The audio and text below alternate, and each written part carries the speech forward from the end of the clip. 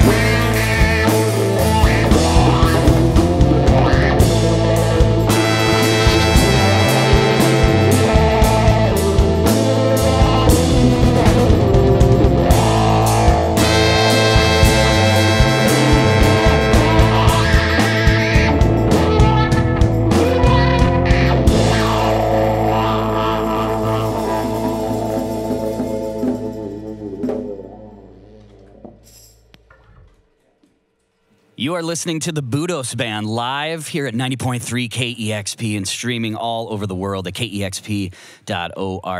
Those songs, The Enchanter and Old Engine Oil, all from the new album, which is the Budos Band 5, their 5th record, obviously. And Budos Band, just everything that you put out, each record has just been fantastic. So thank you for blessing us with a new Budos Band album. Hey, thanks. Yeah, you betcha. You're welcome. I want to thank, we got a lot of people in the room. I want to thank Brian, Daniel, Thomas, Mike, Jared, Andrew, Eric, Rob, and John for taking the time to play for the KEXP listeners. And your music has been used in everything from movies, documentaries, TV shows, even video games. And it's apparent that your sound is so universal and loved by so many people. And given all your accolades and history, is it true that this band started out, I can't remember which member it is, but I thought I saw an interview somewhere. This band started out where somebody was playing air drums to Metallica at a party? Is that true? It's true. Is that you? Yeah. Yeah, I just started playing, and I wasn't very good, but, I was passionate. But Dan, the bass player, he was already been playing for a while. He's an established musician, so I was getting crazy at a party, and he was like, hey, man, da-da-da. And, we started jamming, he's like, let's play some music. So it didn't sound anything like this. Right. With the first stuff back in 19... Sounded more airy. The first. I just envisioned somebody playing air drums to Helpless, Metallica from Garage Days Revisited. Yeah, and it reminded me. I haven't heard Helpless in a while, so thanks for reminding me of that. That is also. So that's going back to the very, very beginnings. But then there was another pivotal moment in the Budos Band history. And can you tell the listeners how influential the band Anti-Bolus was to your sound in the beginning? I mean, we didn't really know what Afrobeat was before Anti-Bolus, honestly. We listened to an old radio show that's not around anymore on Tuesday nights, because we used to have practice on Tuesday nights. And we were just hanging out listening to the radio after our practice one night. And what was that show? Night Train, it was called, on 89.9, on Night Train or something, whatever. They were like, oh, tomorrow night or whatever, Anti-Bolus will be playing. I'm like, hey, you guys want to go? So we just kind of went to see him, and we didn't know what to expect. And then we saw that, 12 guys on stage and percussion and horns and all, and we were blown away, because we were just playing small 4 or 5 guy kind of soul music, and we didn't know anything about Afrobeat. Until we saw that, maybe the Dactaris record on Desco back in the 90s was our first introduction to that kind of stuff. But when we saw them play live, we were like, holy crap, let's try to do this. Mm-hmm. So we just kept recruiting friends that could play instruments until we kind of tried to do, that style of music, but I don't think it was very successful. It's amazing you can get this many people together with so much talent. I mean, I've played in bands for years. It's hard to get even 3 people on the same schedule to have band practice. So it's an amazing feat in my eyes. We don't even have band practice anymore, really. Amazing. Well, there's so many elements that create your distinct sound, and I was researching some of, or each of your inspirations, and within this band, I've seen inspirations from, that you're inspired by Cannonball Adderley to Blind Willie McTell, all the way to the MC5 and the Damned. And would you say that each member's personal influences has the freedom to sneak into the sound of the Budos Band, or do you have specific parameters of what the Budos Band should sound like? No, there's no parameters at all, except I guess, don't play anything in a major key. But other than that, I mean, bring it, Yeah, and you've played so many countless shows. Everybody that I've ever talked to has just been like, have you seen the Budos Band live? People love the live show. They're playing tonight at Numos. I couldn't recommend the Budos Band more. And is there, lastly, I wanted to know, is there a country that you haven't played yet that you really want to play, check mark off the bucket list? Turkey. Iceland. Turkey. Iceland? Turkey? You haven't played Japan yet? I was curious. There are a lot, apparently. Where's your favorite country that you've played? Texas. Texas. It's a big country. Yeah. Well, you're listening to the Budos Band live right here on 90.3 KEXP. And the Budos Band have a couple more songs for all of our listeners. So if you are all ready, you can take it away.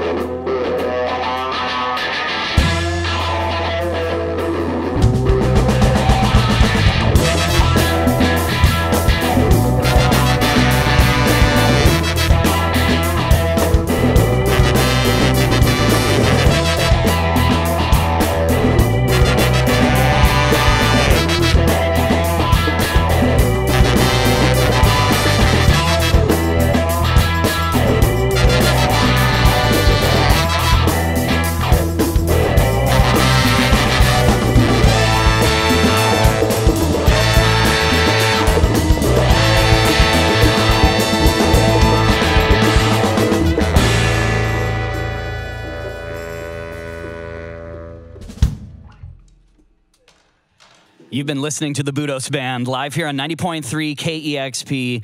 Fantastic sound. Thank you again for taking the time to do this. Thanks for having us. Absolutely. That is Brian, Daniel, Thomas, Mike, Jared, Andrew, Eric, Rob, and John. They are the Budos Band. The new album is called 5. And don't forget, they are playing Numos tonight. I would not miss it. So thanks again to the Budos Band. And keep on listening right here at 90.3 KEXP Seattle. Discover new music at listener-powered KEXP.org.